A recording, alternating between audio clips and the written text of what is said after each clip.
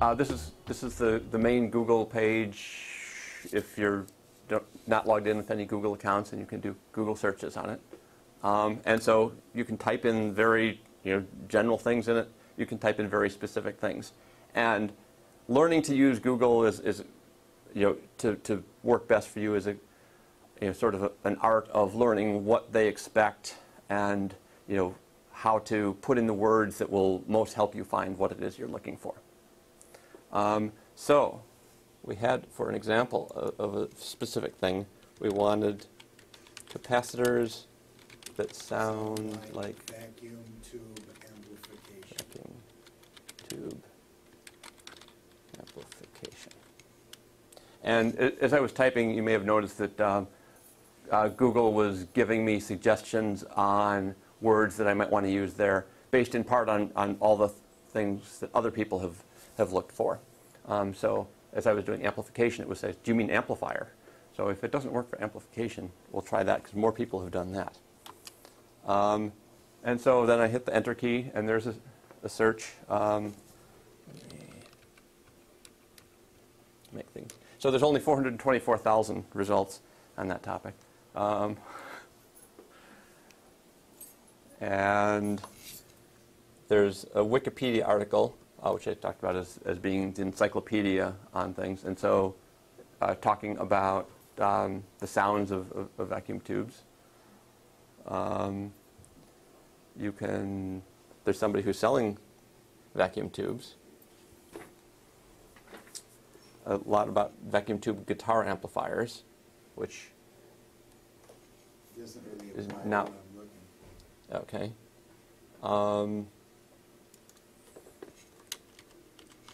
So then I'm going to say, take out Google searches that include guitar. So I put it in minus guitar. And okay, so now we're down to 349,000 things. And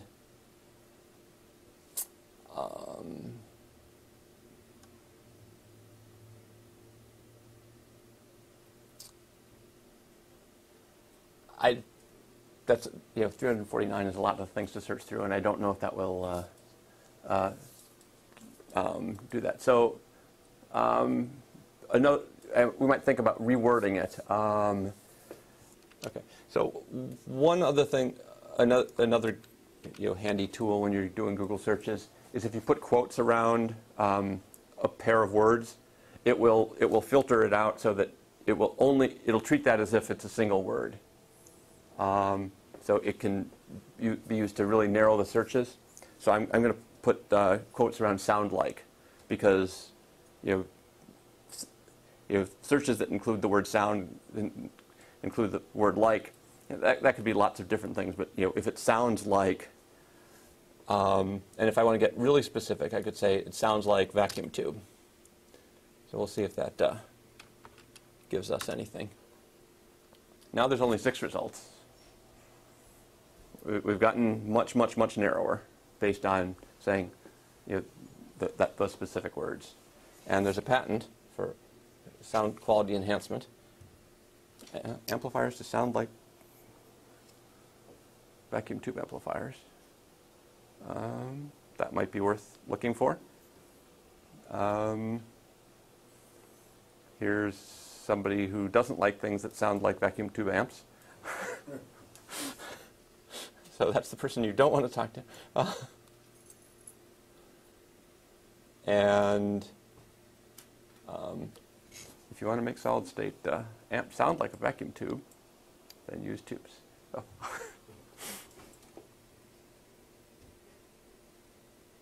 So that's an example of Google searches and a couple of the tools that you can use to filter your search more specifically. Often, the first page has the results that I'm interested in, so I don't usually have to apply some of these more sophisticated techniques. But sometimes when you're looking for something very specific, doing things like the quotes, things like removing certain topics are good things. And if you want to learn more about advanced searching in Google, you can always say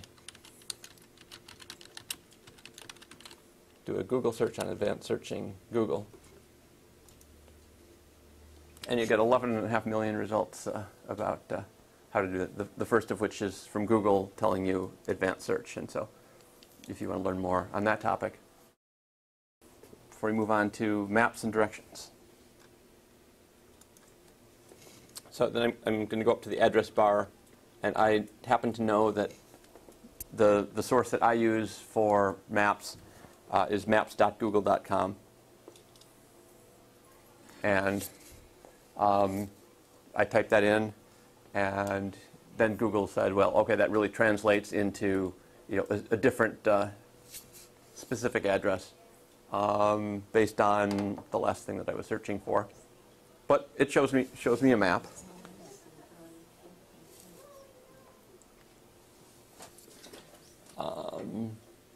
And some of the basic things you can do with the map is you can shift your area of focus. So right now we're in Wheaton. We're seeing the Lincoln Marsh area. We can move to the west, and there's Route 59, and we can move along the north and do that. And I'm just doing that by dragging and dropping from any point in the middle of the map. I've just clicked down my mouse, and then I slide it, and that slides the map.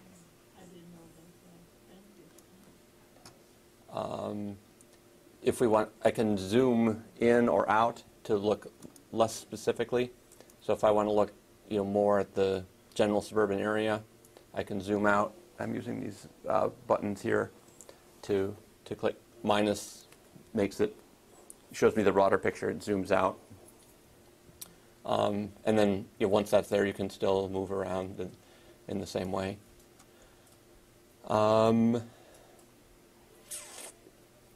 I can look to see what this looks like from the satellite view, from up above. So there was an option down here that said satellite, and I changed that. So now I can see overlaid the line.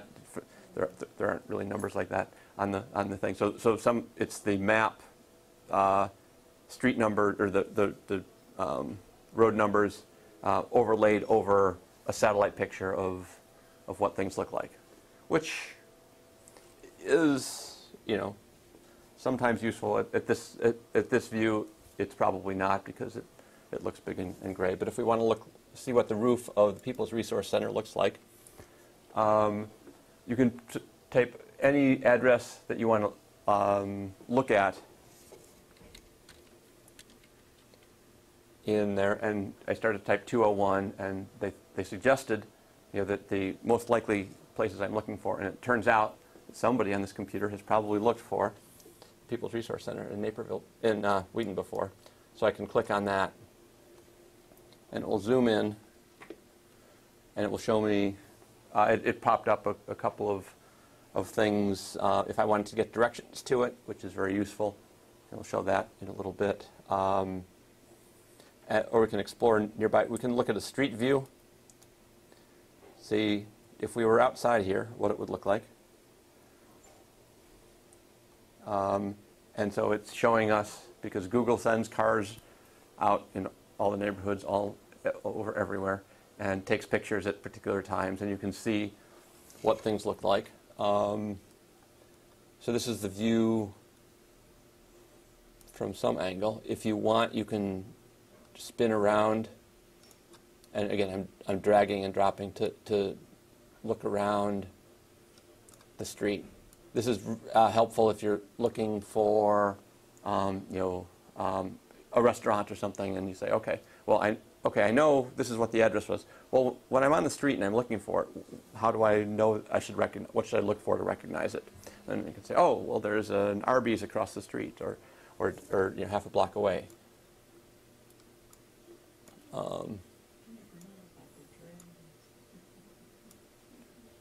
So, hey, there used to be a vacant lot there. Oh. I can go home now. That's something. And so that's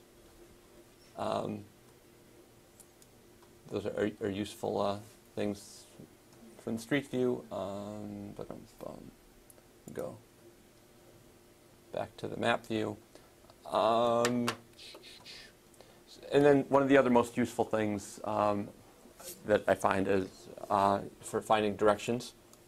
So if I want to find directions from, say, the People's Resource Center in Westmont, I started to type people, and it said, well, here's things that we think are most likely for you to search for. And so I can see the People's Resource Center Southeast in Westmont. And it shows me a map of the directions. It's showing me a couple routes that I could choose. Taking Roosevelt Road, that would be 22 minutes without traffic, but with the current state of traffic, they say it would be 24 minutes. I could also take Butterfield Road or Ogden. If I click on Butterfield Road, it's going to change the map up here to show the blue one will become Butterfield. Does it change? Yeah, it is changing. Okay. It's just in that section up there. If I said, well, I want to take that route, but I really don't want to take it from here. I can fine-tune things by looking for one of these dots on the map, and I can slide that. I can say, well, what I really want to do is go down this route. So that wasn't what they were choosing to show me, but it's the route that I want to take. Oh, you just dragged the line over? Yeah, I dragged the little dot, Okay. and so if I wanted to go by way of Elmhurst here, I could drag this up here, and that would not be very efficient. It would take much longer to get there. But so then I can do that, and then once I let go, it says, okay, that's the route. And then if you said, oh, I didn't want to do that, I can remove what I changed. Where somehow click to remove. Oh, okay. I should just click it to remove it. So those are useful things to do. You can also say, but I don't want to go from Westmont to here. I want to go from here to Westmont. Now I could just take all this stuff and I could cut it and paste it or move it around or type it all in from scratch. But they say, well, often you want to just reverse your directions. So that's what these two arrows pointing up and down will do. And now I know from Westmont to here. I'm sorry, from here to Westmont. Say, okay, well that's great, but I want to stop somewhere on the way. So then there's a little plus here, which I can click to add a destination. In general, is with many things in Windows, a lot of the better web tools, if you hover over something to say, well, what's this going to do? It will give you a hint about what's going to happen. So I saw the plus, and it tells me that will add a destination. Well, that's great. Now let's say I want to go to Mariano's. Yeah, not the one on Halstead, the one on Main Street in Wheaton. Okay, so, and then it added that to the end, which would be really inefficient because I'd go down there and then I'd come back. But I really want to do that on the way, so then I just go over here. I can drag this up and say, from where I am now, I want to go to Mariano's, and then I want to go to People's Resource Center Southeast. So now, instead of taking 45 minutes, it only takes 25 minutes, which makes more sense. Once You can put 3 or more addresses in you there? can put 3 or more. You can put a whole list of them. You can plan your itinerary for the day, and then if you wanted, you can print it. More likely, you might want to print the details if you want to say okay, so all right, that's what I want to do, but I don't know how to get there, because if I knew how to get there, I wouldn't have been using Google Maps. So if I click on details, it's going to show me step by step from when I leave here. I'm going to head south on Naperville Road. Now right now there's more than fits on here, so they put a little scroll bar up here, so I'm going to drag that down. So I start by heading south on Naperville Road, and I go for 0.4 miles, and then I'll turn right on Roosevelt, and then take that for 0.2 miles. Then I'll turn right at the cross street onto Main Street, and then I'll turn right, and then Mariano's will be on the right. And then from there, so that will take 3 minutes, and it's about 0.6 miles. And then I'm at Mariano's, and then it tells me how to get from Mariano's to PRC Southeast. Here's a summary of continue on this and do all this good stuff. If I want to see it in more details, I can click on this little V. It's got a whole bunch of steps that are collapsed. Because if I see instructions like that, that may be great if I'm familiar with. Oh, okay, I get on Roosevelt and get on 88, and then I get off at Midwest Road. Okay, that's fine. I don't need to know all the details of how long I go here and how long I do that. But if I want the details, I can get them by clicking on this, and then it'll go through and tell me each of the things. It tells me about tolls. It tells Where did you click for the details again? That little arrow up there? There was, yeah, this is either a V if it's collapsed, or a reverse V if it's expanded, and you can toggle back and forth between those. And then if you have all that and you say, well, I want to print this, there's a little print icon up at the top. And you can say print it with the maps or print just the text instructions.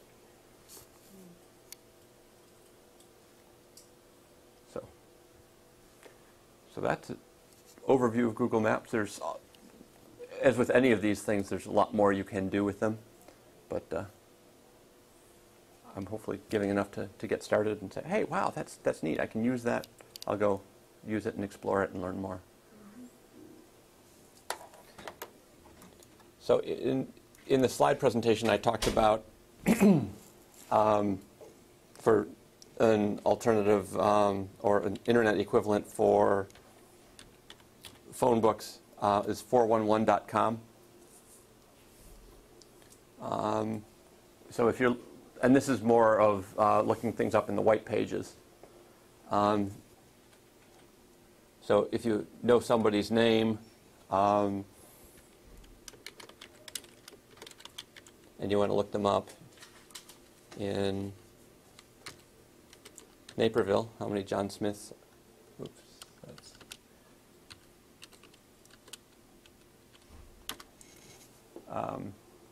we can do a search, and it found 2 exact matches for John Smith, because most John Smiths apparently use their middle initial, and 98 other possible matches. So that's a way of doing a white page lookup. For yellow pages, you're dealing more with businesses, and in which case I would typically just use Google. There are websites out there. So yeah, just put in the name of the place. Let me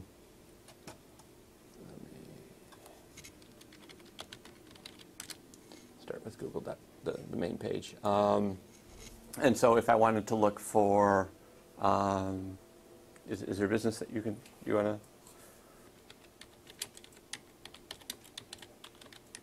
to? Just starting with a Google Cakewalk Chicago, and they have a website, Cakewalk Chicago. Okay. And then if their phone number is up here, okay. if you wanted to call them, or if you want to get information about them, they're often there. This And is good to know about the white pages. I didn't know about this. and yeah, you can also just Google somebody's name. Okay. If I look for John Smith, it's not going to necessarily focus on phone numbers and addresses. So yeah, there's a yellowpages.com as well. Is a website if you wanted to do something that was more similar. And so if we looked for John Smith in yellowpages.com in Naperville, and that looks more like a phone directory, and it shows you the names and the addresses and the phone number, and then you can get directions to the address. And sometimes if there's more info, I clicked on that. To some businesses about some details about the business, and some places will post things or not. You can often find the hours of businesses, but on Google searches. So Yellow Pages is a way of doing that, of narrowing it if you're specifically looking for the address or phone number. Or you could also just put in address or phone number in your Google search, and that'll help narrow it also. Okay. And the other topic that was asked was on translation. And I think I mentioned a couple translation things. There's Babelfish, and there's also Google Translate.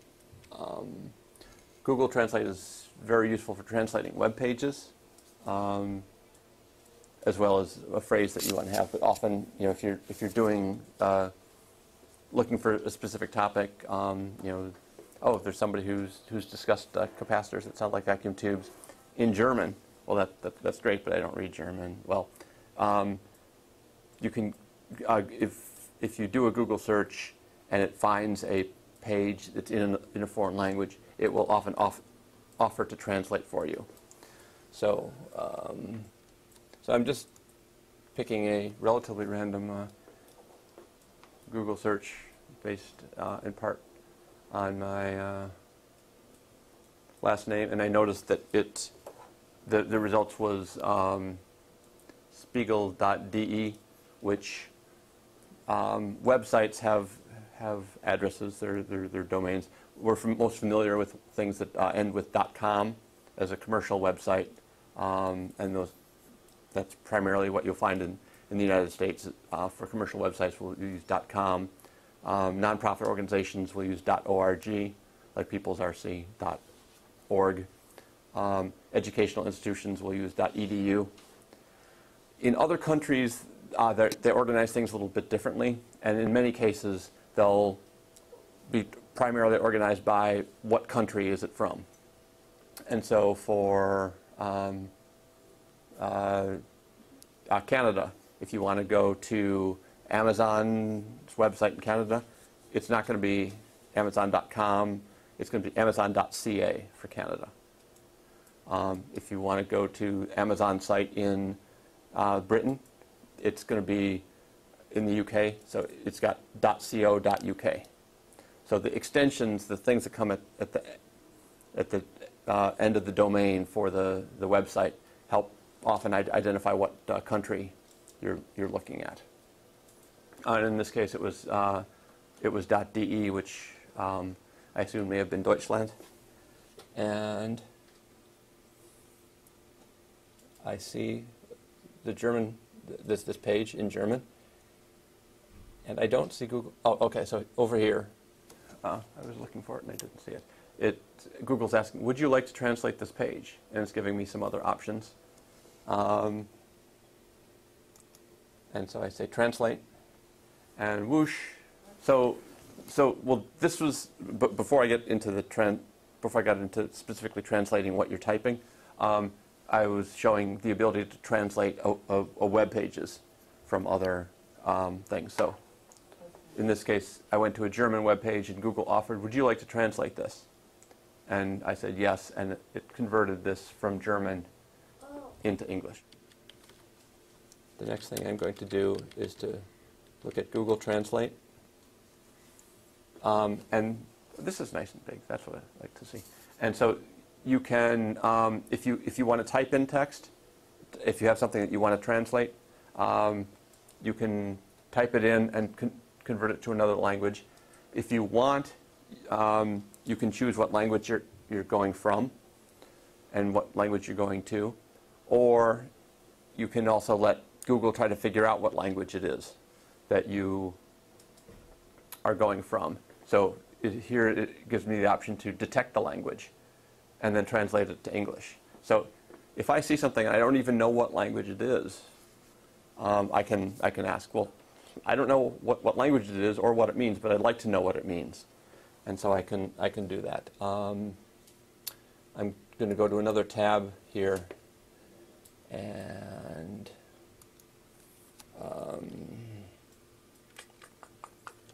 what's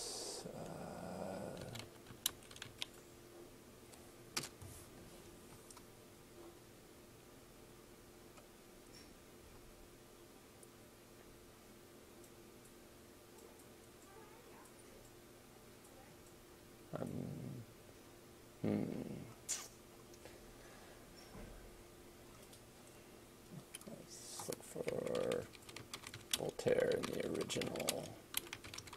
Indeed. Looking for something in a foreign language that. Sometimes somebody gives me a box of tea. It's Lithuanian tea, and I have no clue what's in there. Ah. And I like to know because I have allergies. Mm-hmm. Just one Well. time I took something and I wasn't able to breathe. Okay. That's So- the reason I'm asking. Mhm. And So- it's just good to know. Yeah, and so yeah, this was I said Google Translate, and it took me to the Google Translate page. So Yeah, that'll help. um, Is that Google Translate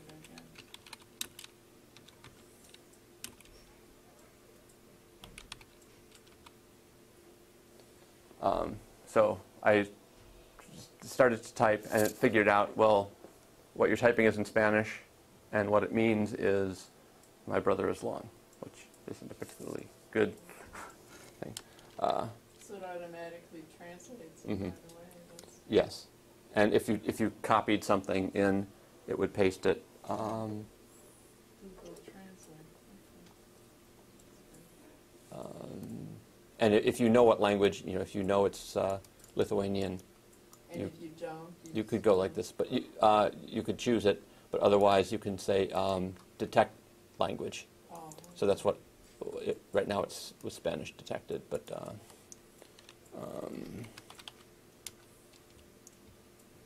okay, so depending on what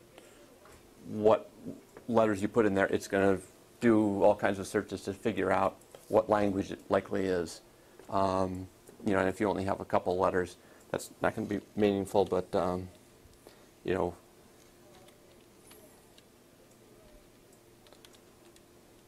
and sometimes if it can't figure something out, it'll just say, oh, it's the same word.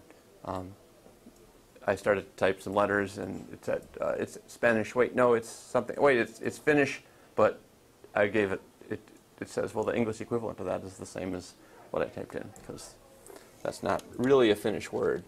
But yeah,